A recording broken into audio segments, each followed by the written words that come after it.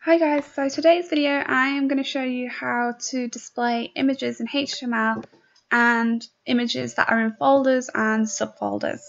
So I've created a folder called YouTube and that's on my desktop, and I've got 4 images in this folder. So I'm going to go straight into Notepad++ and I'm going to create my HTML document by setting language HTML. I'm going to open up the HTML tag and close it. We'll just quickly create a head for good practice and we'll give it a title as images and we'll close the title tag off. And then we'll open up the body section and we will close that off. I'll write a H1 tag really quickly just in case people are new here. I have made a whole video on HTML tags, so I suggest you go watch that.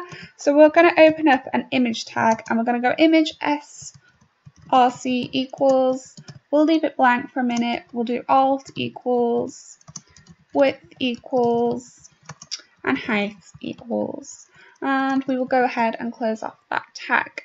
Now for these pictures, they are all quite big in size. I haven't really scaled them down in Photoshop or anything, so I'm just going to forcefully scale them so they all fit on the page just to make it visual for you guys. So I'm going to set it to 250.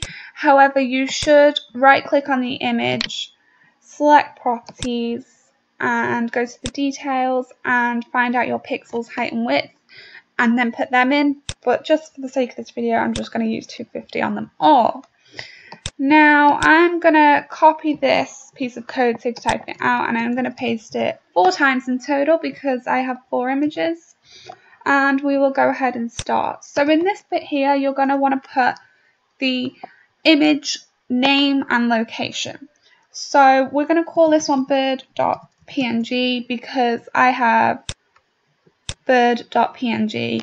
It needs to be exactly the same, so if it was an uppercase B, you have to use an uppercase B.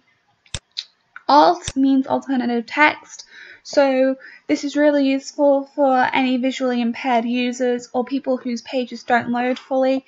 Then it just displays the alternative text, so it's a descriptive language just to describe the image. So we're just going to quickly put cartoon image of a bird. And that is it. Now I'm going to just do it the same for all of the other ones. So we have lion, moose and penguin. So we have lion.png, we have moose.png, and we have penguin.png. And then I'm going to go ahead and do file, save as.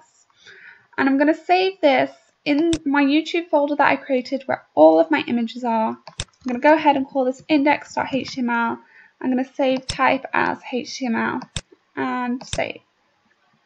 And when we run this, we have 4 images. However, all of the images are in the same folder as our HTML code. So if I go ahead and make a folder now called images, and I go ahead and put these 3 images inside the folder, like so. So now we go back to our code, and here we do / images, and then we do / YouTube, and we put 2 dots because that means it is 2 forwards ways up and we need a / there. So if I go ahead and copy all of that now and save and launch this in Chrome, our images are still displayed. So what I did there was my 2 dots are because it is 2 folders down, 1, 2. If it was 3, you would have 3 dots. If it was 4, you would have 4 dots. First folder is the folder that I called the folder that's storing all of the HTML, which is YouTube. As you guys see there, it's YouTube. So it's on my desktop, it's called YouTube. I then created a folder called images, which is this one here. So now if I decide I want another folder to go down in, and we call this sub images. And just for this case, we're going to move the penguin and the lion into this folder. So I'll quickly show you what I mean. First folder, YouTube, so we've got a code bird images with the moose, sub images with those 2. We go back here to the moose and the penguin piece of code for the image, and at the end here we just write sub images and we do / like so. We click save and we run that in Chrome, and they've not worked. Why have they not worked? Lion and penguin.